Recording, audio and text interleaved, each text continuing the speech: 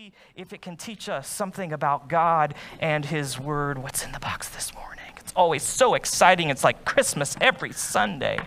Oh my goodness. This goes with last week. We had a beautiful dress last week, a beautiful sparkly dress. And now to match it this week, we have beautiful sparkly shoes. These are lovely, Talia. These are so much fun. They are so sparkly. And we talked about God's glory last week and how God gives us his glory in Jesus and how when he makes us new, we will shine with his light perfectly. And so we did the sparkly last week. What are we going to do with the shoes this week?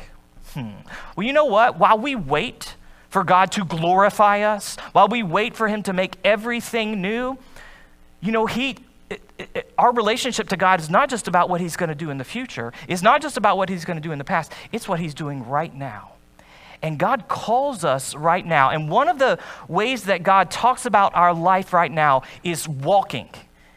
He wants us to walk. And what do we need for walking? We need shoes. And you know, in Jesus and by his Spirit, God gives us shoes. As we rely on him, he gives us the power and the ability to follow Jesus, to walk after Jesus as he is making everything beautiful, just like these shoes. And so you can trust in Jesus and you can follow him and know that what he is doing is good. All right, that was a great sermon in a box. I love that it tied in with last week. All right, who we're sitting at home with this